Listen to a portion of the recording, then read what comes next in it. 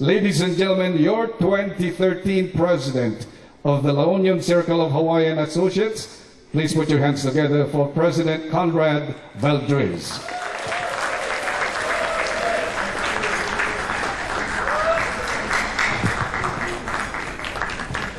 Ang gamay lang na batik, partner.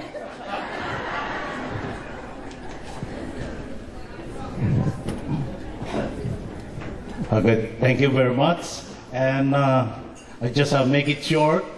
I think the best way is I have to let the people dance soon. Nasaysaya't basag lang na po. Kasi lang yung radyo kita basag milatan no ada news di Pilipinas kita basag mi.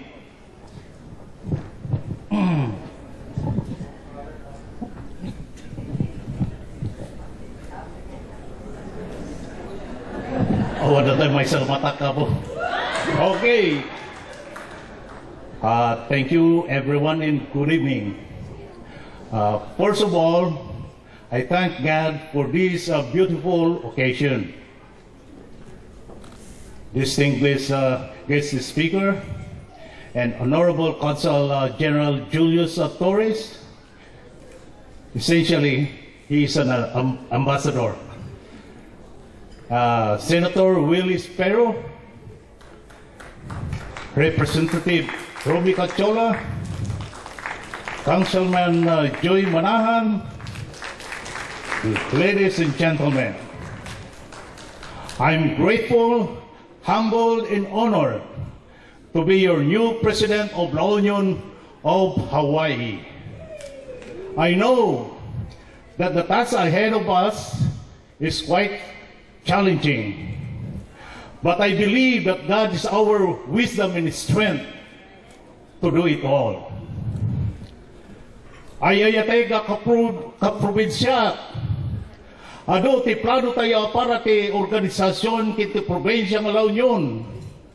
Ngem awan ti maaramida, abukbukod, na awan ti suportayo ka-probinsya, ngem namnamay kag baligi tayo, taawan ti imposible, no adda ordos, tal na kay panagkaykaysa tayo aming kakayan.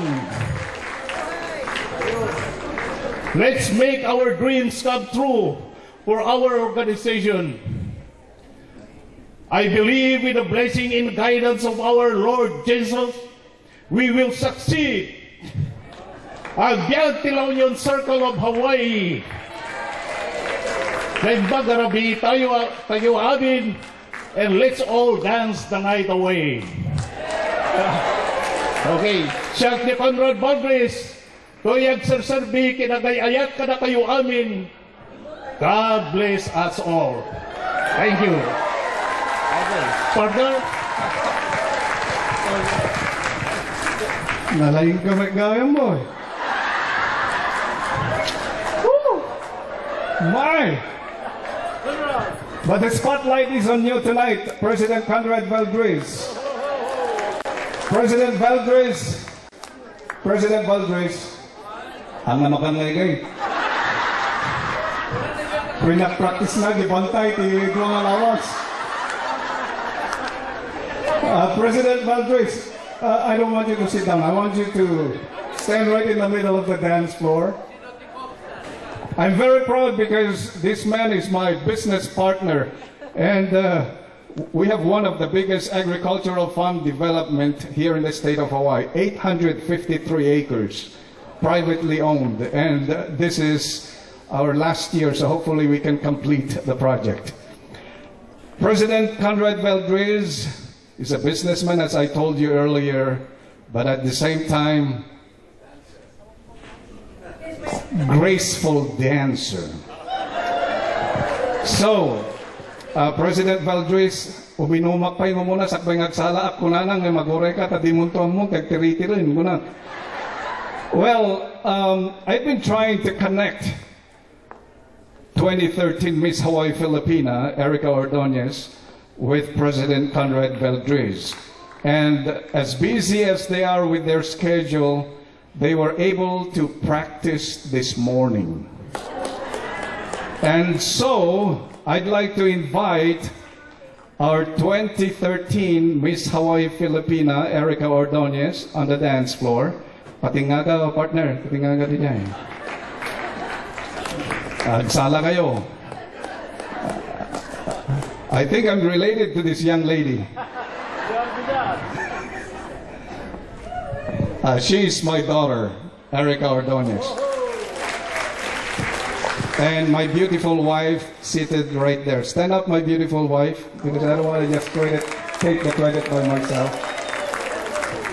Okay, this will be a ballroom dance, and it's a medley of rumba and cha-cha. Ladies and gentlemen, President Conrad Valdriz, 2013 Miss Hawaii Filipina, Erica Joy Ordonez.